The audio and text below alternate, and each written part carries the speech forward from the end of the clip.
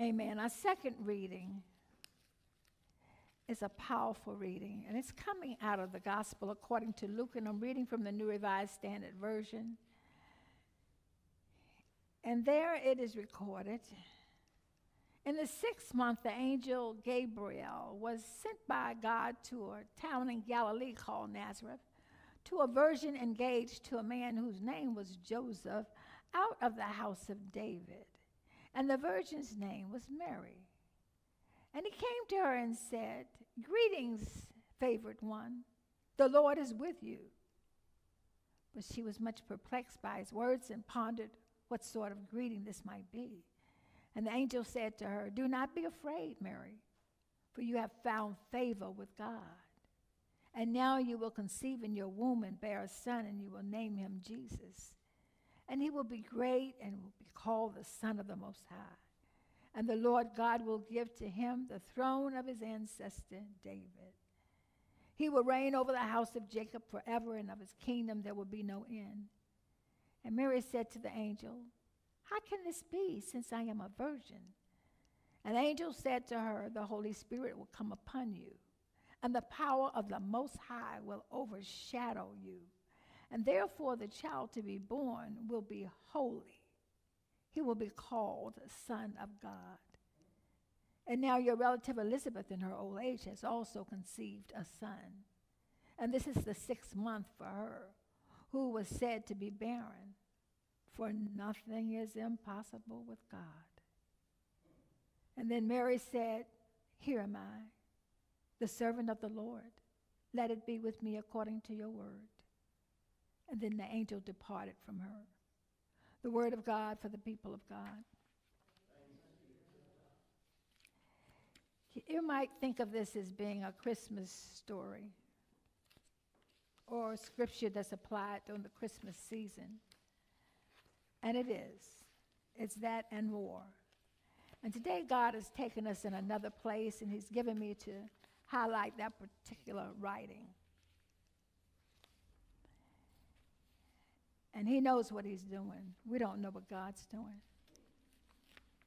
But he knows what he's doing, and he's made no mistakes.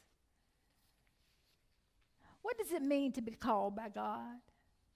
What does it mean to be called by God? The Bible often mentions people being called by God for a specific ministry or service. Paul was called by God. Paul, a servant of Christ Jesus, called to be an apostle and set apart for the gospel of Jesus Christ. The transformed Paul. And the Old Testament priests were called by God for their special work.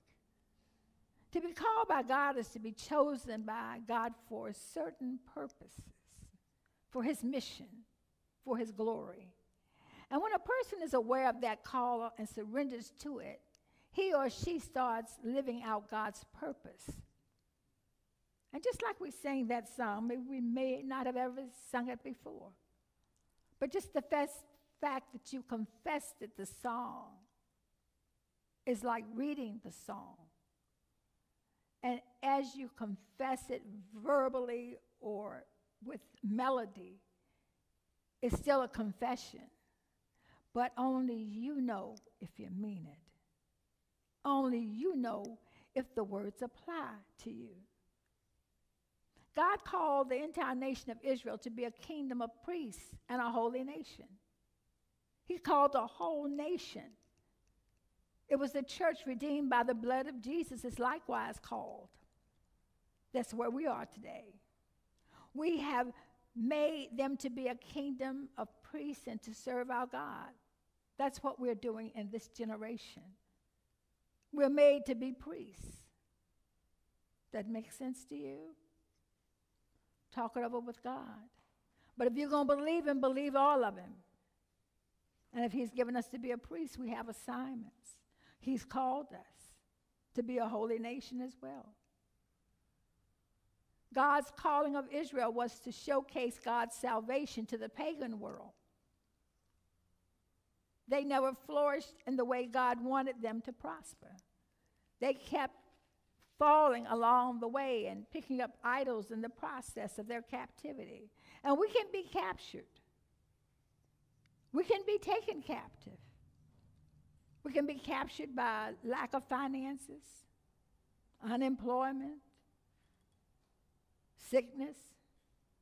Whatever it is, whatever it may possibly be, we still have to follow the rules and not tilt to the left or tilt to the right. His call now is to all those who are redeemed by the blood of Jesus to showcase to our world today God's mercy, his grace, and his salvation. That's what he does now. Through us, he shows the world God's mercy, grace, and salvation through us.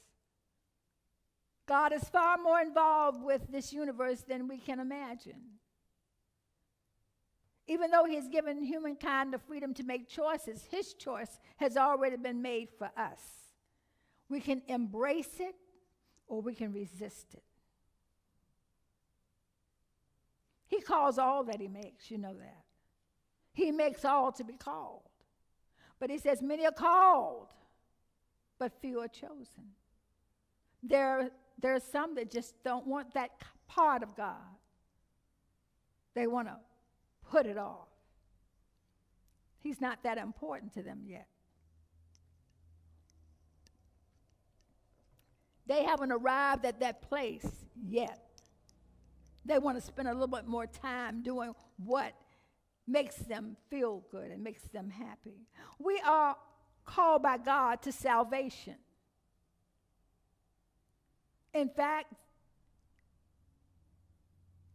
we are a called out assembly of believers. The call to salvation involves conforming us to the image of his Son.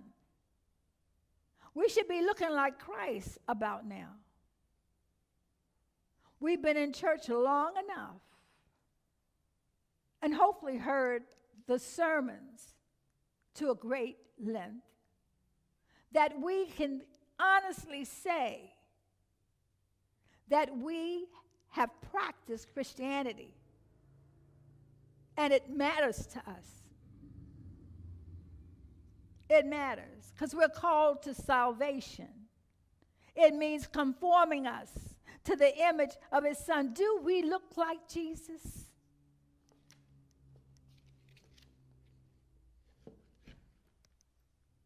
Do we? Do we look like Jesus? Think about it. Do you really know this man called Jesus, the one who died for us? He's awfully good. His election to call to salvation are part of an eternal plan for us that guarantees our inheritance in heaven. And those he predestined, he preordained us. He foreordained, he appointed us.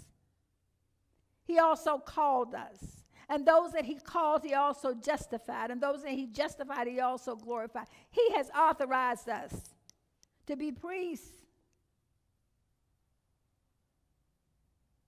to be the likeness of Christ. What an honor that is.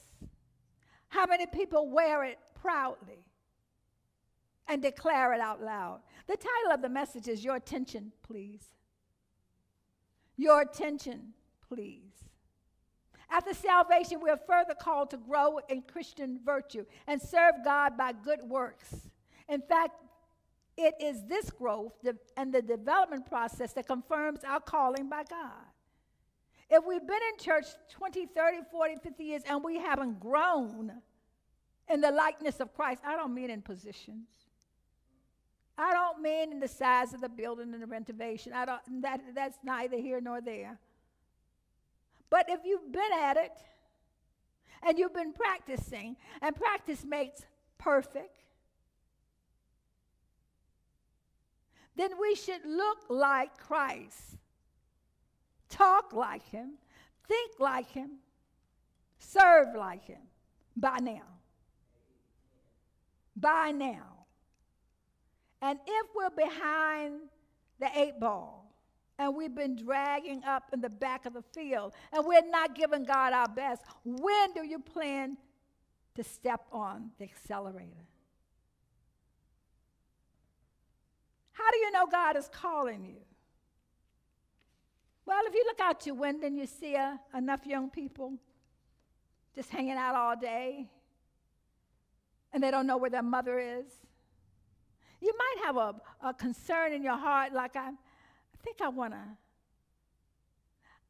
don't know where the mother is. I never see her, but once in a while, I hope those babies aren't over there by themselves. You begin to have something going on in you called compassion,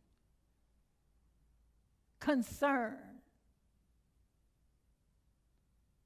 And if you listen to God long enough, because you start talking to him, because like I say, you cannot help but talk to God all day, because life will make you talk to him all day. If you're not asking him for something, you're saying, thank you for giving it to me. Whatever it might be. But we should have, when something's tugging at your heart like that, that's God. When something good is coming inside of your mind and your heart, it comes from God. Act on it. He's calling you to do an assignment. What can I do? I don't want to get involved in people's business. Well, it wouldn't hurt to avail yourself. It would not hurt to avail yourself. It wouldn't hurt to call somebody over. And all you have to do is what God tells you to do. God may tell you to give them an envelope with $20. Maybe give them an envelope with $50. Now, I know God's not going to tell you to ask them, or do they do drugs? He's not going to tell you to do that.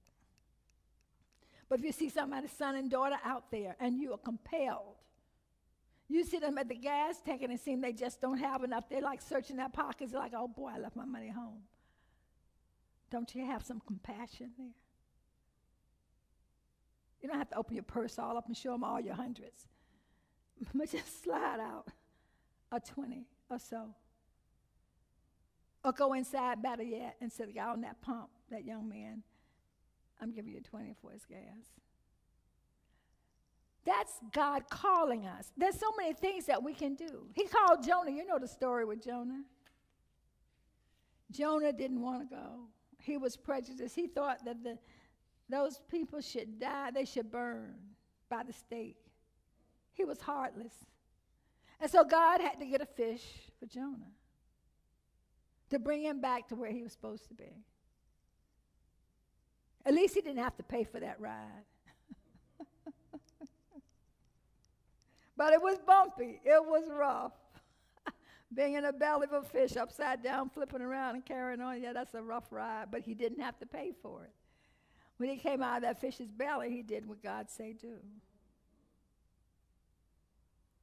If you feel something tugging at you, at your heart and in your conscience, that's God. He's telling you to do something good, do it. If he says just go to a nursing home, spend an hour there, pray for 3 people, do it. Doesn't make sense, does it? No, it's not. It's not to make sense to you. It's to glorify God. Somebody's waiting to hear from us because we are what? The image of Christ. If we don't take Christ to some people, they'll never see him. So this morning we're talking about Moses and the burning bush, and David read about that scripture. And we know that Moses was born a slave. He was born at the time of population control. King Pharaoh thought it's just too many boy babies, and we're not having any more boy babies for a few years. Any babies from birth to 2, throw them in the river. That was the law. And you know the story. Moses' mother was wise enough to make a basket for her baby, and she pushed him on the stream of success and victory and freedom. She didn't know it, but she knew enough about her God that knew he was capable And he grew up. Moses grew up at the palace. When he reached about 25 years old, he killed an Egyptian. And he ran then for another 55 years as a fugitive. That's a long time. But when he was 80, one day he was up and about. He had become a shepherd, one of the lowest positions in society of that day and still today. But all of a sudden, as he's out there in the grazing area, he sees a bush in a grazing area. That doesn't even go together. A bush in a grazing area. He's taking the sheep to where sheep eat, and that's a grassy area, and bushes don't grow there. So all of a sudden, he sees this burning bush. And he's 80 years old, mind you. And he says, this is just so out of nature. We're in a desert, and let me go over and check this. And he gets closer. You know, sometimes God calls us, and he'll make us get closer. He'll put an attraction there. Your attention, please, is what he's saying. And he comes over, and he notices that the bush is burning. And it's not being consumed. And he looks and he doesn't see a burner under it. He doesn't see a grill under it. And then all of a sudden a voice comes out of those flames. Your attention, please, is what God is saying. He's saying that to the whole world. Your attention, please. Because we're so busy hurrying about who we think we are. It's just a month ago, it was the flames on the West Coast in California. Before that, it was the floods. Before that, now the hurricanes and the typhoons. And you're saying that's always happening. Well, then we had the pandemic thrown in the middle. God is saying, your attention, please. You've gone to school and your teacher sees you all busy around. She walks into the class and she says, your attention, please. What she's saying or what he's saying is, forget everything else. Eyes front. I'm the center of attraction here. Pay attention. And this is what God is saying to us. Moses goes over and God talks to Moses. And he tells him the dilemma that he sees. He says, I've heard the cry of my people. They're in bondage. I've heard the cry of my people. You will go and deliver them. You will be a me manifested as them. Go. I will equip you. And Moses tries everything he can to get out of this assignment, just like Jonah. He said, hold up, this is not what I want to do. I'm not the one to sin. I have a speech impediment. I have a speech problem. And God said, don't you know I'm the one that made your tongue? Don't you think I know which problems you have? You don't tell me. I'm telling you. I'm God. So just for that, we'll just throw Aaron in the mix, and Aaron can do the talking, but you're going to go. But I killed a man. Yeah, well, that Pharaoh has died on. They probably wipe your records out of the computer. But you're going because I want you to go. And he gives him a rod. That's not very much to work with, is it? A rod. But a rod with the power of God in it is mighty. The rod, a stick, a part of a branch from a tree that's been trimmed with a knife, is greater than an army with God. And when he tells us to do something, we should be insistent on following through, knowing that he's got us. He's equipped us. He's prepared us. He's already said that. He shed his blood for us. He died that we might live. Why aren't we doing just that? Rather than scuffing along through life, just trying to get by. Whining and complaining as you go. Your attention, please. Your attention is what God is wanting. He wants our attention. And we know the story of Moses. He goes through the assignment given him, and he comes out all right. Of course, God had to kind of discipline him a couple of times along the journey. But nevertheless, he didn't get to the promised land because he became a little restless. But he did what God asked him to do in bringing out all those millions of people who were bound. And they wanted to stone him a few times, and would have had God not intervened. They would have destroyed their leader. If you think this nation is bad, there's always been a bad nation. But there's never been a bad nation that got past God. There are 4 ways God gets our attention. First of all, he might disrupt some things. We might want to move out, and he'll just reorchestrate that. They close that job down in that place, and you can stay home. You can stay in Virginia. Oh, you're so disappointed because you packed up everything, and now the rules have been changed. He gets our attention through restlessness. Sometimes you just can't sleep when God has something for you to do. You have to call on him to get a good night's sleep. Sometimes you hear voices, you hear him speaking to you, and you don't want to hear it because you don't want to do it. He spoke to Samuel. He does unusual blessings just to let you know that you're the one he's targeting. It's like when he fed Elijah out in the wilderness with ravens. Ravens are flesh-eating birds. They don't deliver meat. They devour meat. But when God's in it, they were a cuisine from the sky. They flew in every day and every evening, bringing him delicacy from heaven. God makes no mistakes. He tells us today, loud and clear, your attention, please. And God is a gentleman. He does ask. Please, he does. And as we look over into the second reading, we find that there's a little girl named Mary. And Mary's about 13, 14 years old, and she's engaged to Joseph, and you know that story. But today, God is saying that your attention, please. Now, we know that with Moses, there was resistance, but with Mary, it was a total opposite. She was frightened. She was startled. This was a new experience for her, an angel to show up in her presence. But he laid it all out. God has found favor in you.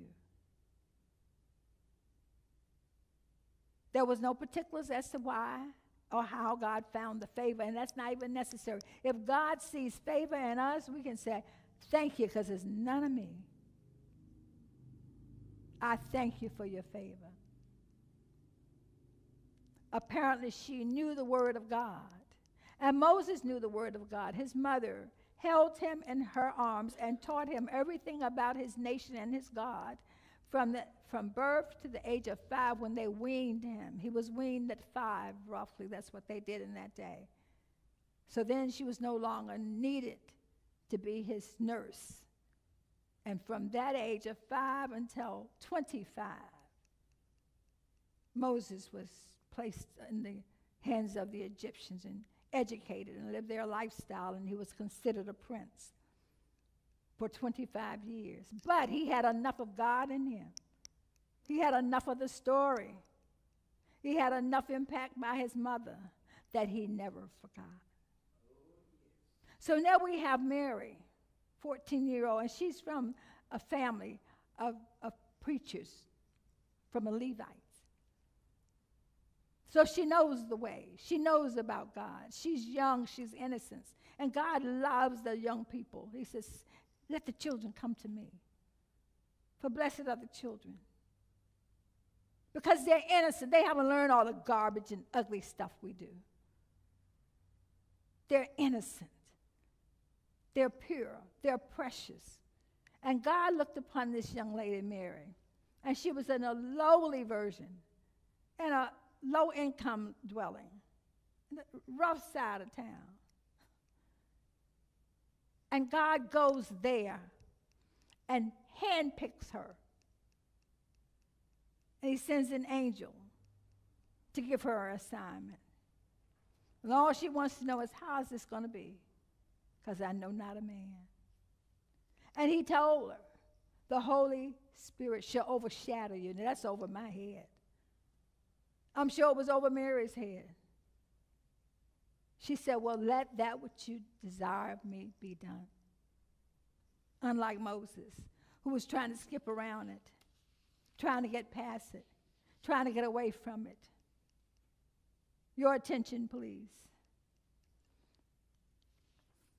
There's nothing too hard for God. No thing is too hard. If he says it, he'll do it. Do we believe it? Do we trust him to use us to the max? Do we ask him to fill us with the Holy Spirit until it spills? Do we ever say, God, use me until you use me up? Or are we just having little casual religious encounters when we come to church? This is just a social place. God says, your attention, please. Pay attention to me, saith the Lord, thy God. He lets us know that he's calling us sometimes when we're defeated. Things just don't go our way. He's calling us. Sometimes we have to lose possessions, houses and land. Some people who were never in the flood never called on God, but when that flood started rolling down their streets and they saw homes and parts of cars, they began to call on God. It was worth them losing those possessions to meet him and to embrace him. And tragedies are another way that God gets our undivided attention. Some of these mothers and fathers, sisters and brothers would never have attended church, would never have known the opportunity to hear a voice of God speak to them had they not experienced a tragic in their life, a horrible tragic. The violence, the shootings in the streets. Many young people who are in schools and they have to deal with these outbreaks are learning to pray. And I do wish that the grandparents were embracing them even the more and teaching them how to pray and what to pray for so that they can intercede for others when they walk through the corridors at school. They need to know how to pray. If you haven't taught them or you haven't allowed them to spend enough time with you, then you've wasted a little bit of a gift that God has given you. We're responsible for our babies. If they fail, we've failed them. When we look at Mary, we see that first she was a virgin. And it was announced in Isaiah. That's why she had the faith of God. She had already been written about in the book. That's why God had favor in her, because he had already penned her on the pages. She would be from Nazareth, and that was recorded in Isaiah 11. And she would be required to go to Bethlehem at the time when she was due to give birth. God wrote that by the hands of Micah. And she was a descendant of David. That's in 2 Samuel. This young lady's name was through the pages of time. So when God sent the angel and said, God has favor in you. That's what he was saying.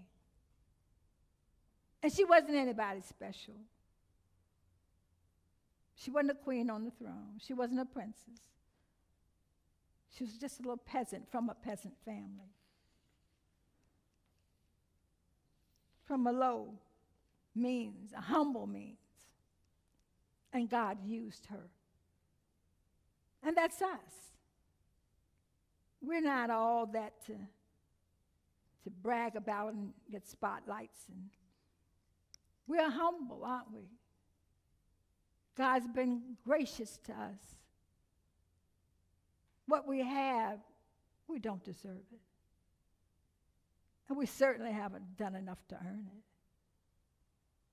He's just smiled on us. He's just shown us his grace and his mercy. We all can walk in and walk out. It's his grace and his mercy. And when he gives us an assignment, we should be jumping at it. Not saying how old we are, how tired we are.